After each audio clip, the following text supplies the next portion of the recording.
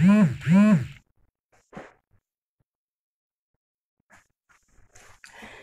hello, hello. Bonsoir, bonsoir, bonsoir, bonsoir. Comment you are? Hi guys. I hope everyone is doing fine and I hope you guys had an amazing day, okay? So if you guys can please share the live, okay? We are about to start. Invite a loved one, invite a friend. Okay, so for today, we're going to be doing questions, okay? I'm going to teach you guys how to ask questions, okay? Ask, qui veut demander. Moi, pral montrer nous, Jean pour demander question, okay? Et puis, Jean pour répondre question too, okay? So, I'm going to give you guys 30 seconds and I will be right back.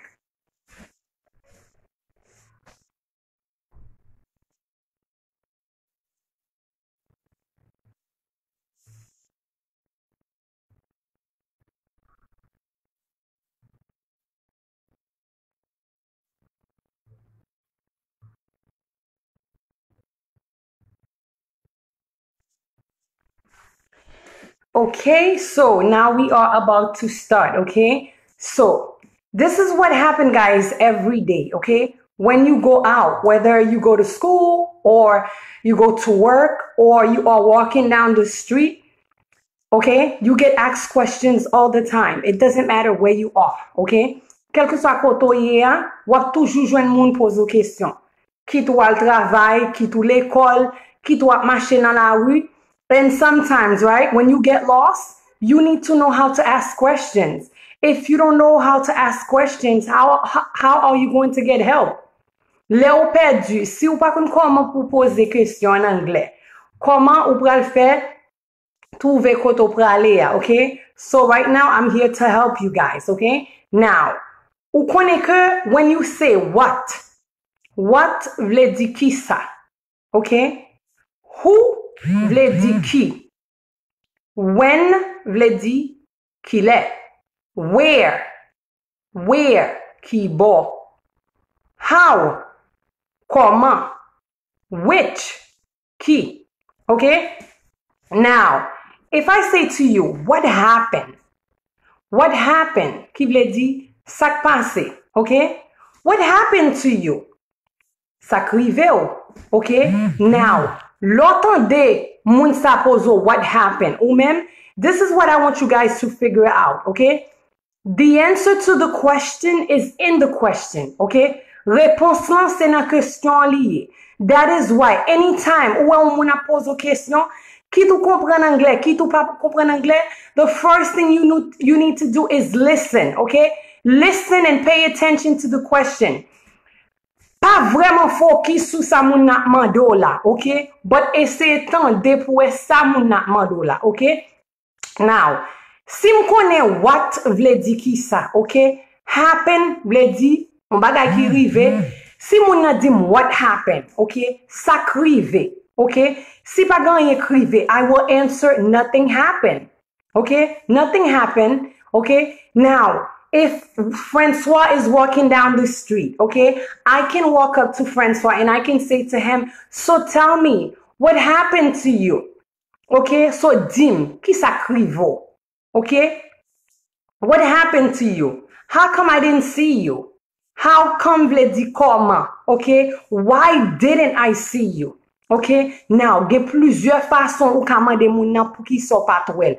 Why didn't I see you? Okay? How come I didn't see you? What happened? Okay? Now, François li même li tande m di kon sa ke, what happened? How come I did it? Okay? That's the negative form. If you turning it into the positive, wap di did. Okay? Did vle di yes, did not is the opposite. Okay? Why didn't I see you? I was at work. Mwen te nan travay. Okay? I went on vacation. Mwen tal nan vakans. Okay? Now, pa di I was on vacation. Although gan pil moun ki itilize l all the time. Di kon sa I went on vacation. Okay? Mwen tal nan vakans. Okay? I was not around. Mwen pat la. Okay? I traveled. Mwen te voyaje. Okay? Now, moun nan li mem, li ka dou kon sa, how was it? Koman te ye? Okay? Now, Si moun nan pendant li nan vacances, li relo, okay? And the person is describing what happened there, ou pa ka dil how was it still nan vacances nan. I'm going to take a perfect example, okay? Now, if Marie went on vacation, right? And Marie happens to call me and she said, "Oh, Mirdaline, guess what? I'm in Paris right now. I am relaxing. I'm having a wonderful time. Everything is going great." Guess what, guys? I'm not going to ask her how was it because she's still on vacation, okay? Rather, vle di au lieu, rather, I will say to her, "So now tell me, how is it? Comment li ye?" Okay? M'pa ka dil comment te ye parce que li still nan vacances nan. Okay? Was se yon bagay passé. Okay? Now, still nan vacances nan toujou, I'm going to say, "How is it? Comment li ye?" Ou bien ou ka di moun nan, "How is it going?" Okay? Comment l pral ye? Same thing. Okay? Moun nan ka prepon nan la di kon sa, "It's going great. It's fantastic." Okay? Ça veut dire ça prale bien, tout bagay très bien. It's wonderful. Okay? Merveilleux. I'm having a wonderful time. M'a passé un merveilleux moment. Okay? Now, what about you? Now, if you are having a conversation, okay? A conversation is between two or more people, okay? Yon conversation faite ensemble avec deux ou plus monde. If the person is asking you question, it's okay for you to ask question also, okay? But before you ask your question, think what you're gonna ask, okay? Now, if someone say to me, "Hi, Mirdaline," I'm gonna say, "Hi, how are you?" Ki vle di comment ye. I will answer, "I'm fine, thank you." And you? Ki vle di mwen très bien, merci. Et ou même, moun nan li même li ka repon, "I'm wonderful," mka di fantastic. So, how is your family? Comment famille ou ye?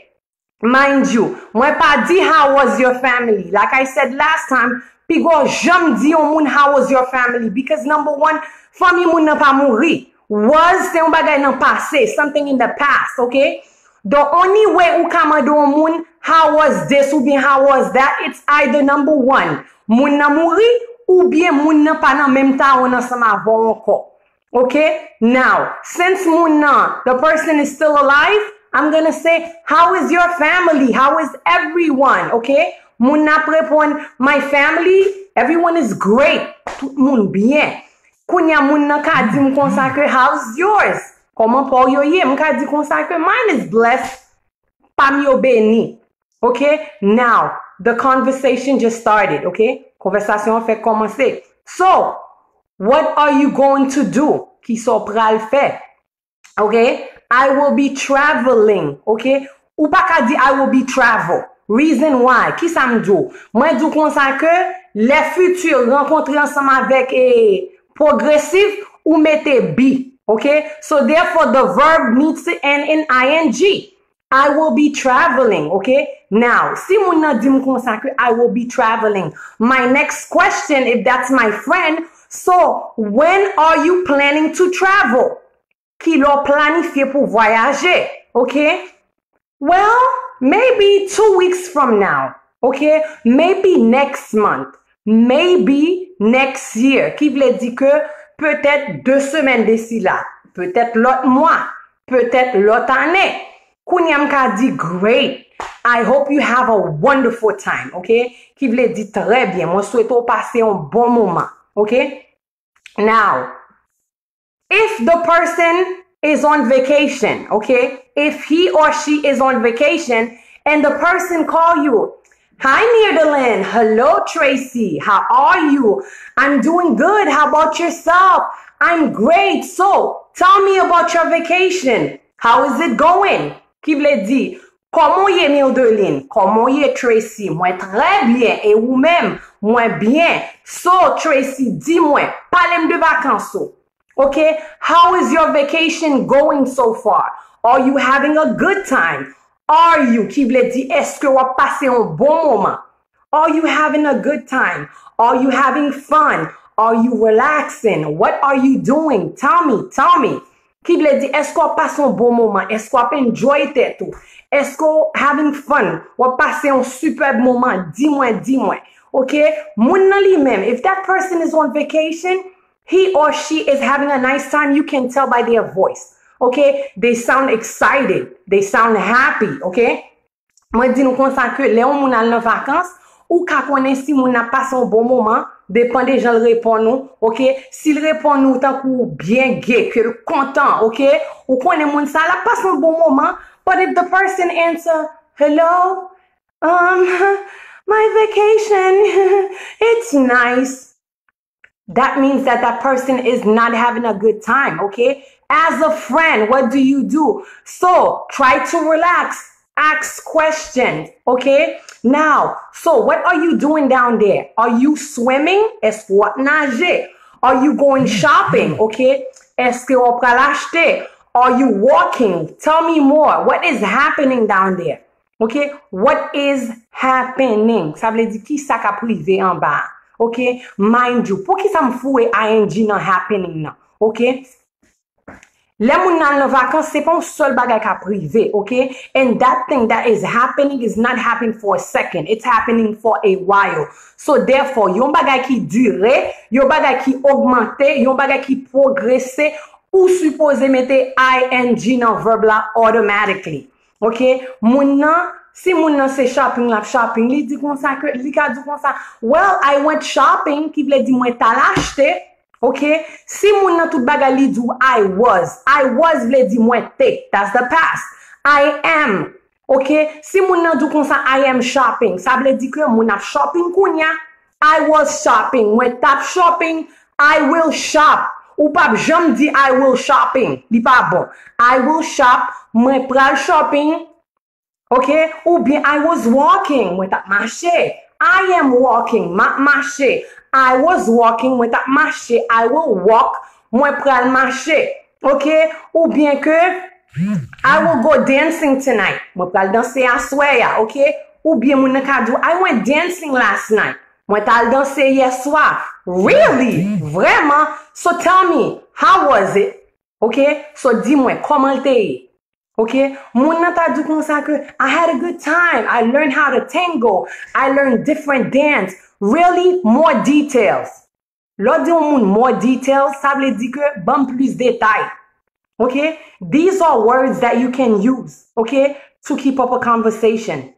Mo sa yo se mo ke ou ka utiliser pour ka continue une conversation.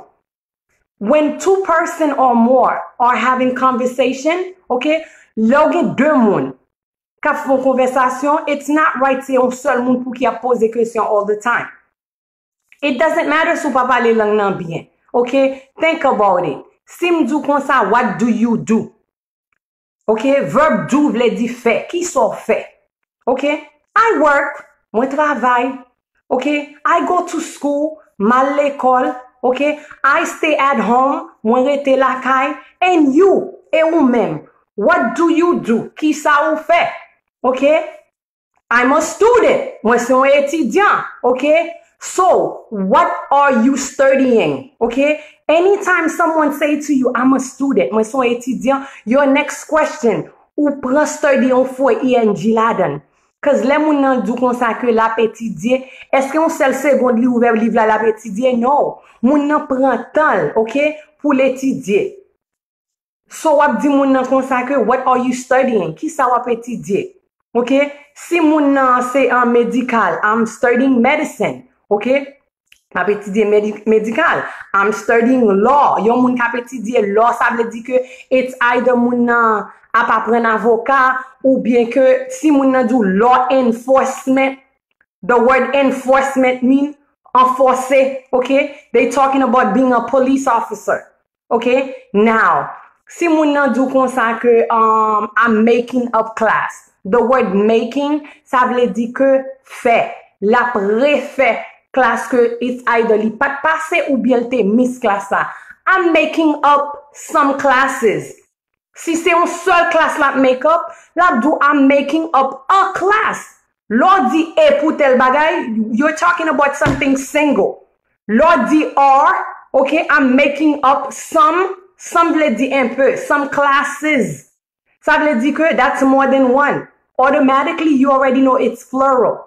Okay? Now, if I say to you, so tell me, Chelsea, okay, what is your favorite color? Sim Tracy kon sa ou bien Chelsea, what is your favorite color? Now, mwen expect pour Chelsea, ban mwen un seul couleur. Comment elle va répondre ça? Oh, my favorite color is blue. Couleur favorite, moi c'est bleu. My favorite color is black. Couleur favorite, moi c'est noir. My favorite color is red. But, si moun nan dou kon sa ke, what are your favorite colors? Okay, now the question is not in single. The question is plural now. Okay, what is your favorite color? Question li pluriel. What are your favorite colors? Okay, make sure you add an S because when di are. Et ça fait lo ap di verb lan ou di I am pour tête ou di you are pour moun ki en face ou di he is pour yon garçon, she is pour yon fille, it is pour des choses. We are, let me di we are, that's more than one person, that's you and I.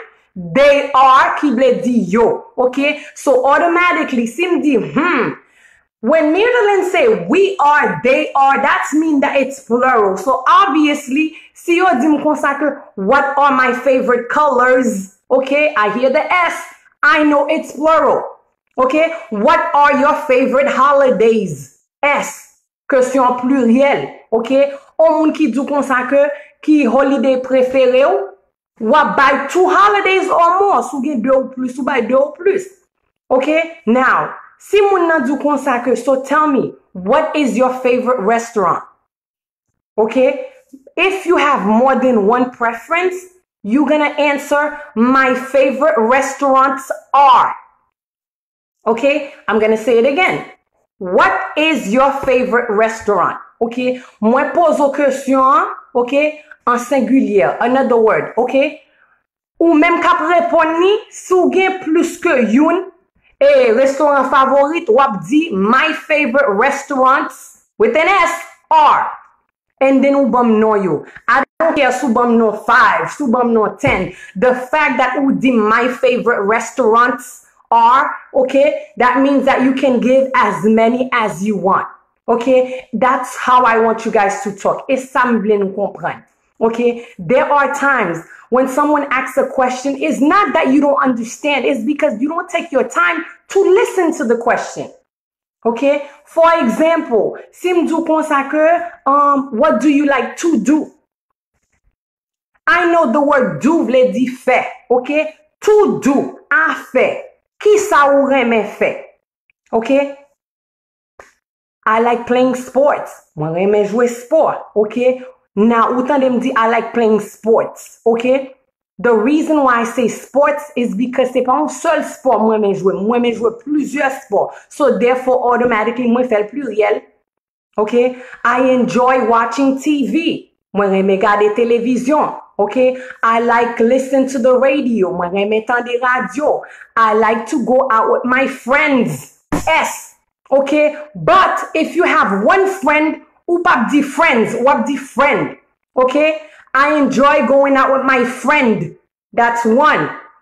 That's singular. I like to go out with my friends. That's more than one. That's plural. Okay, now, si moun nan dou konsake, so tell me, where do you live? Ki bon rete. I live at anytime. Ke n'importe le wap di koto prale, koto rete, gen yon destination ou pa di in, ou bien on ou di at. I'm going to, ou bien I'm going at. Okay? I'll see you at the house. Okay? I work at Walmart. I work at Lord & Taylor. Okay? I work at. There is an address. Depi gon adresse, gon lokasyon ou di at. Et même Jean last time, moi te bon différence.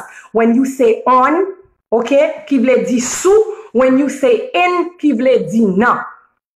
Okay? For example, anytime you are traveling in public transportation, ou pa di in. Ke n'importe le wap voyager nan transportation publique, ou pa di in, ou di on. Gede fam kante de moun di I'm in the plane, di pa bon. You're not in the plane. Oui ou entran dans avion. Mais keep in mind, depuis son koto ka camper la dan ou chita la dan, ou di on. So therefore, I'm on the train. Ou ka camper nan train, ou ka chita la dan. I'm on the train. I'm on the bus. Mwen ka camper, mwen ka chita. Okay? Now, m'pa di I'm on a taxi because m'pa ka camper nan taxi ya. Se chita seulement ka chita. So therefore, m'a di I'm in the taxi. I'm in my car. I'm in the house. Okay? Now, public transportation, mwen ka camper, mwen ka chita, mwen di on. Mwen ka chita seulement, mwen di in. Keep that in mind. Okay? And also, when you talk about the days of the week, now you guys hear me say days because epon sol jou gen. There are Mondays, Tuesdays, Wednesdays, Thursdays, Fridays, Saturdays, and Sundays, okay? 7 days, okay? Semaine nan gen 7 jours. Le wap pale de jou ou di on. That is why every time I say I'll see you on Monday, I'll see you on Tuesday, or I'll see you on Friday, or I'll see you on Thursday. We're talking about days now. You say on the weekends, okay? Ou pa di weekend. Gen moun ki di weekend, okay? Ou di weekend, okay? Ou fwe es la dan, ou make it plural. Now, et même jantou, si moi chaque semaine, m'a di kon sa ke I see you every week, ou bien I see you weekly, okay? Si moi rencontre ensemble avant chaque soirée, okay? Moi do I'll see you weeknights. Weeknights, week vle di semaine, nights vle di soirée. Instead of me saying, oh, I'll see you guys every Monday, Tuesday, Wednesday, Thursday, Friday, Saturday, or whatever, moi just fais tout court, okay? Moi do kon sa ke I see you guys weeknights at 7. That's it. Get them more, you need to learn them and you need to know them, okay? Now, sou remarke, gen de fwa lè on a parlé, ça fait la mamote li pa kan ki mot pour l'utiliser, lèl pa parler langue nan. C'est parce que li pa kan verb li. OK? Ouais, lò kon verb ou très bien. Wap wè tout so wap di bien court et la paraît très classique. Okay? Now, instead of me saying like, oh, I see Tracy all the time. I see Tracy today. I see Tracy tomorrow. I've seen Tracy, I saw Tracy yesterday, this and that. Simple you know verb, you kon kom kadil. I cover everything. Okay? I've been watching you. Okay? Instead, pou m'di kon sa, oh, I watched you yesterday, ou bien I watched you today. I've been watching you. Okay? I've been, pour I have, moi fait contraction. Ben, ok, ouais, mo ben nan, B-E-E-N, ça veut dire déjà, yon bagay ki déjà. I've been studying. Lem do I've been studying, est-ce que kounya m'a étudié? Non, moi commencé étudier déjà. I've been listening. Et pas kounya m'a tande. Ok, I've been doing this. I've been doing that. Instead, pour appeler di moun nan ko sa ke, oh, I do this, or I do that after, or I do this the next, or just use I have been. Okay? I have seen you before. Okay? Lem do moun I have seen you before. What am I saying? Mabdou kon sa ke mabiti wo deja. Okay? Mabiti tando deja. I've listened to you before. Okay? I've listened to you before. Mabiti tando deja. Okay? I've seen you before. Ou pap jem di I've saw. Keep in mind. So di I've. Okay? Li deja nan perfect. I have. Okay? Then you need to figure out si ma conjugué verbe si, c'est nan présent. Si moi di saw, c'est nan passé. Si m'besoin metel nan continue, m'a di seeing, qui vle di continue, progressive. Okay? Now, si m'besoin transférer nan term perfect, moi pas di seeing, m'a di seen, S-E-E-N. But in order for you to speak that way, you need to study. Okay? It's easy. Bagay yo pas difficile vwe. Okay? All you need to do, ou besoin konnen ke, lem tan de verb listen, lel nan pass, comment m'bral di? M'bral di, okay, I listened. Okay? Mwen fwe de la dan.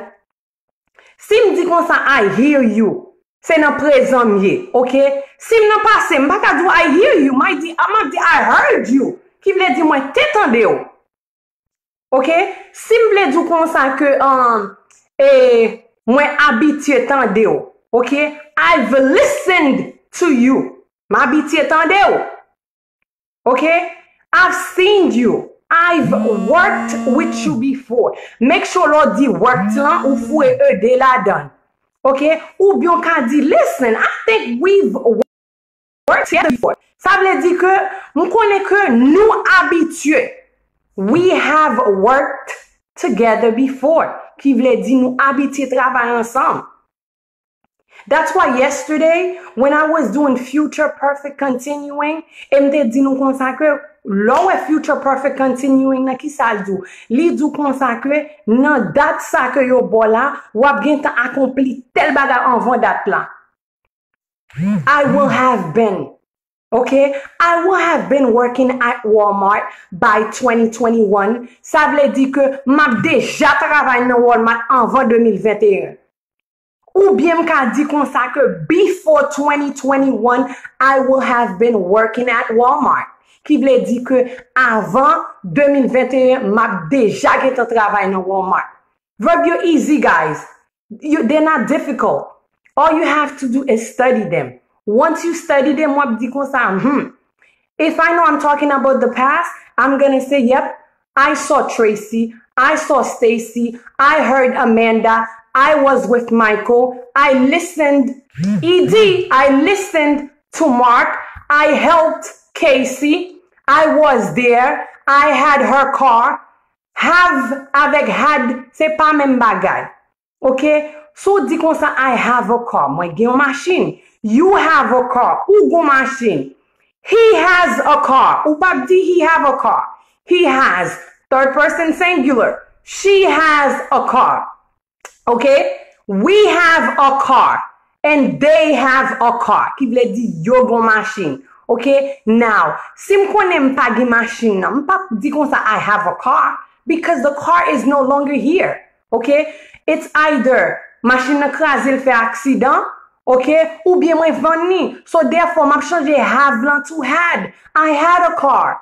Okay? I had a blue car. I had a nice car. I used to drive my car. Okay? I used to go out with my friends with my car. Okay? I sold my car. The car is no longer here.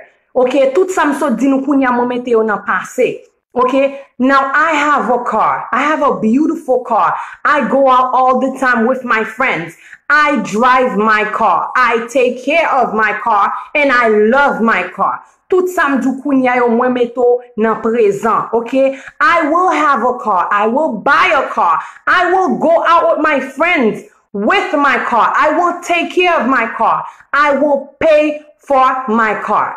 Tout sa yo se nan futur lan.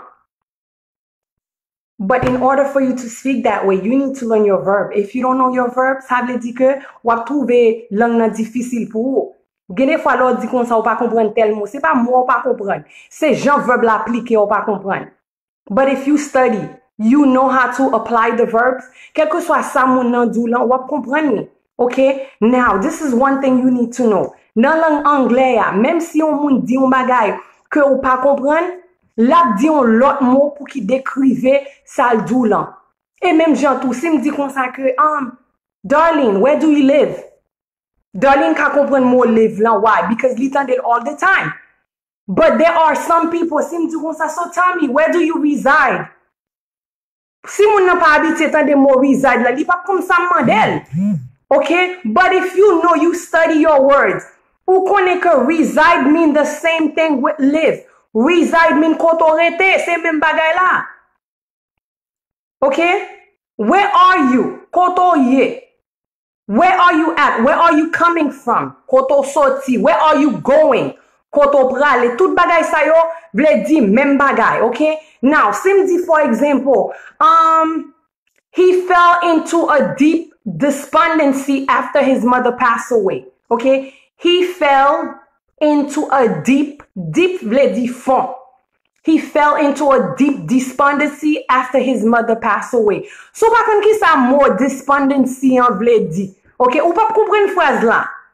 But sou tande bien, mind you, mwen di he fell. Okay, mo fell la vle di tombe. Automatically m deja we mo fell la se kon bon bagay liye. When someone fell into a deep despondency, that means that person fell into a deep grief. into a deep depression, into a deep sorrow, into a deep sadness. That's what the word means. From now on, l'homme on a parlé, pas faut qui sou mot pas comprendre nan gon l'autre mot qui déjà remplacé. But you need to listen. You need to learn. You need to study your verb.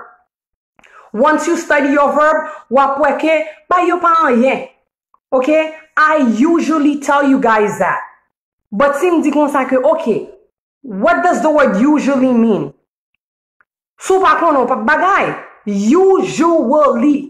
Usual. Normally. Normalement. Ordinarily. Tout vle di men bagay. Ok? Gen pile jan ou ka di un seul mot. Un seul mot ka gen plusieurs définitions. Okay? So, for those of you guys, don't worry about what I didn't write on the board. I promise you guys, everything I'm saying, I'm going to write it down on the board. I'm going to place it for you guys tonight. Okay? So, ou même kapap pran lang nan for the first time or the second time. Don't get discouraged. Keep studying.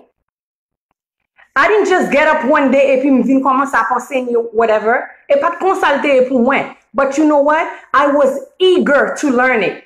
Let me do. I was eager to learn that vi apprendre langue nan. I wanted it bad.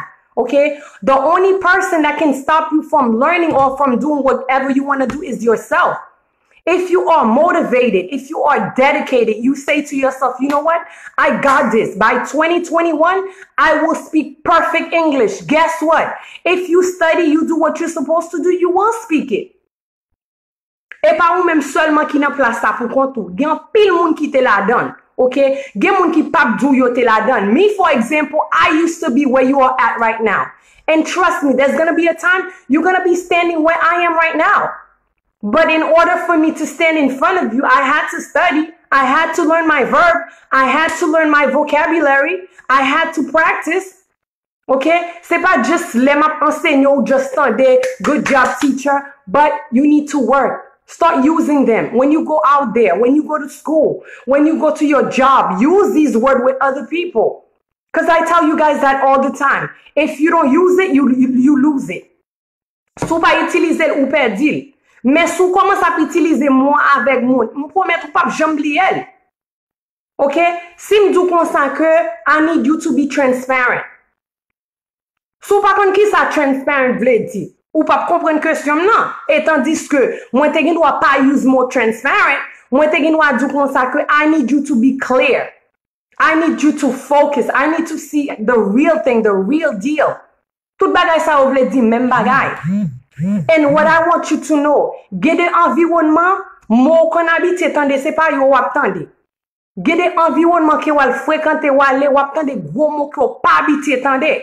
Let me take a perfect example. When you are watching the news, why do you think l'op gade nouvelle yo joué nouvelle la plusieurs fois? En réalité, yo pas joué même bagay la plusieurs fois. C'est parce que yo connaît que gen différentes catégories de monde. Gen moun qui gen low level, gen moun qui nan medium level, gen moun qui nan very high level. Et chaque reporter qui a reporté story a, li use différents mots qui vle di même bagay la pour tout moun ka satisfait. But keep in mind, okay? Now, si année passée ou te kan use mot qui ordinaire, by 2 years, 3 years from now, moins besoin use mot qui extraordinary. Moins besoin leur camper devant moun pour voir moun nan dictionnaire pour le compte qui sort parler. Okay? Now, if tonight was the first time under my life, I want to take this time to thank each and every one of you guys. My name is Mirdaland. We meet every weeknight at 7:30. If you have not subscribed on my new YouTube channel, after the live, go on top of the live, hit on the link. That's where you'll be able to subscribe with me. Si à soi c'était première fois en bas live, moi, m'abdou merci et m'abdou bienvenue. Si c'était deuxième ou troisième fois, m'a remercie encore. Non, moi, c'est Mirdaland, nous rencontrer chaque soir à 7h30.